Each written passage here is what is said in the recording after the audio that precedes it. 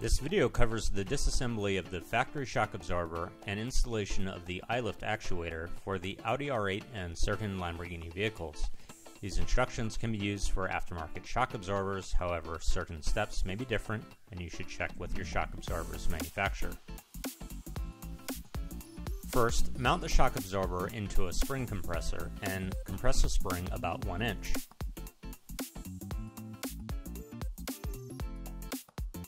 Press down on the shock absorber to expose the circlip. Remove the circlip from the groove.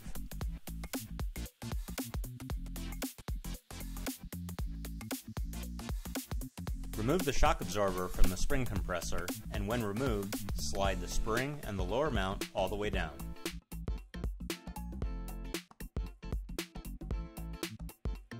Using the factory shock absorber clamp tool, which is Audi part number T40-177, or a soft shaft clamp tool as shown, made from aluminum or brass, firmly clamp the top of the shock absorber rod as shown. Important, do not grip the shock absorber shaft with steel jaws or damage will result.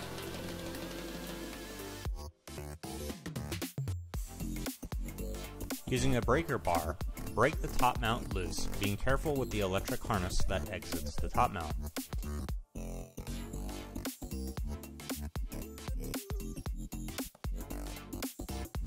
Remove the top spring perch, spring, and lower mount rubber bushing.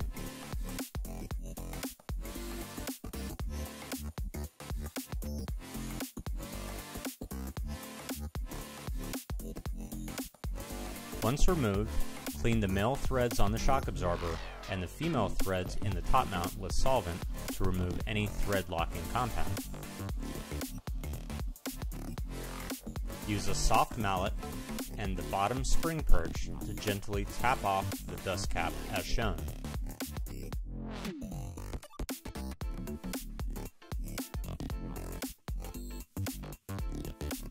Note the soft jaws used in the vise to avoid marring the shock absorber shaft. Install the supplied threaded sleeve onto the shock absorber.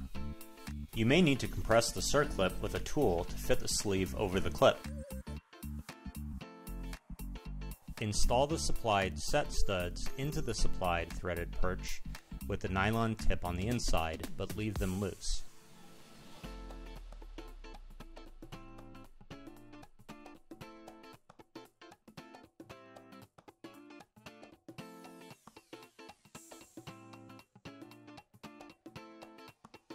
Thread the perch all the way down onto the sleeve.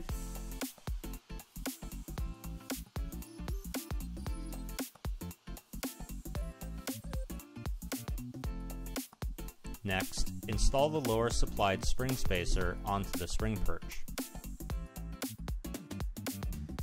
Next, tap the top dust cap on with a soft mallet.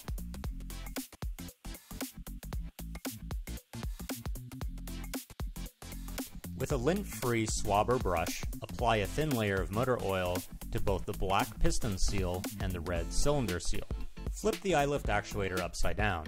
The supplied cone installation tool has a narrow and wider end. Install the cone tool's narrower cone end first into the black bottom seal by carefully expanding the seal with the cone tool as it is pushed in. Take care not to tear the seal or a leak may result.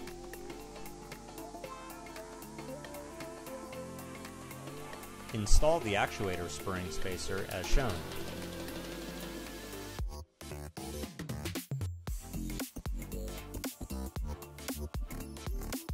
Install the supplied bump stop into the dust boot as shown.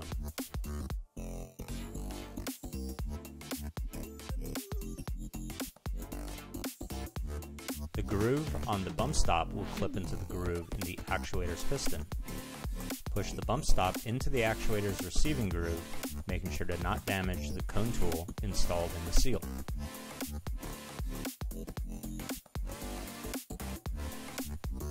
Install the helper springs first, then the spring joiners included in the box with the helper springs. Install the thrust washers on either side of the spring joiner.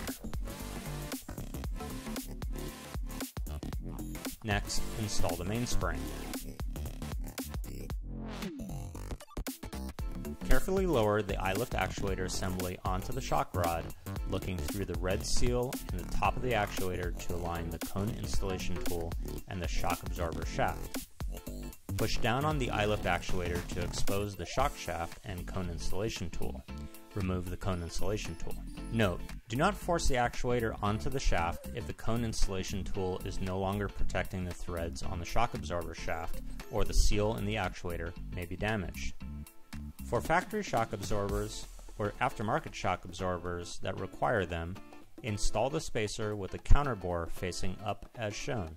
Making sure the threads of the shock absorber and top mount have been cleaned of old thread locking compound, apply medium or blue thread locking compound to the threads of the top mount. With the perch threaded all the way down on the threaded sleeve, place the exposed shock shaft in a shaft clamp and tighten the top mount. Final torque can be achieved with an open-ended torque wrench. Carefully remove the clamp from the shaft. Thread the bottom perch up to have about 2 inches of thread exposed under the perch. Replace the shock absorbers to the vehicle. Torque specifications can be found in the iLIFT installation manual.